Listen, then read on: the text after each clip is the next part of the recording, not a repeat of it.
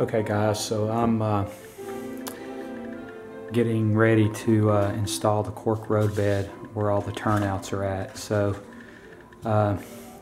usually a pretty good rule of thumb is to just, when you get to the turnout, just follow the fork.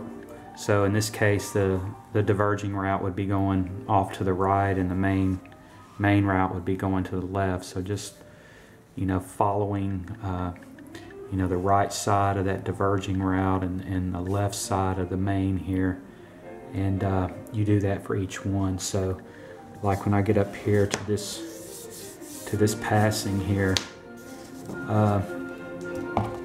what I'll do is I'll come in with another piece of cork and I'll split again and follow that like so, and down here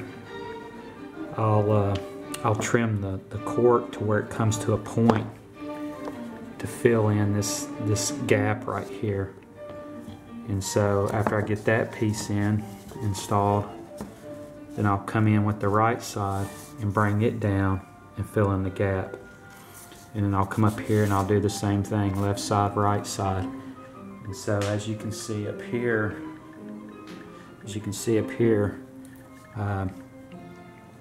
by the way, this is going to be a sheared rock wall here, so I know I don't have a lot of clearance, but I have kept that in mind.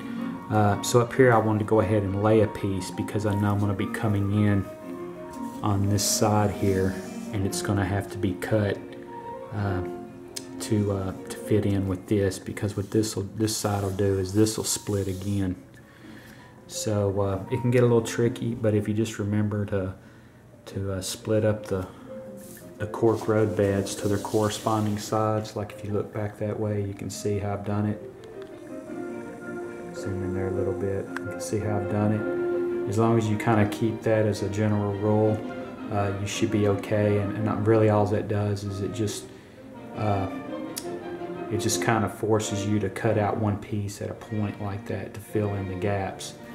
So I hope this was helpful to some of you guys, and I'm going to continue laying roadbed. And the next video I shoot, I'll probably show you the roadbed and start laying some track. We'll talk to you then.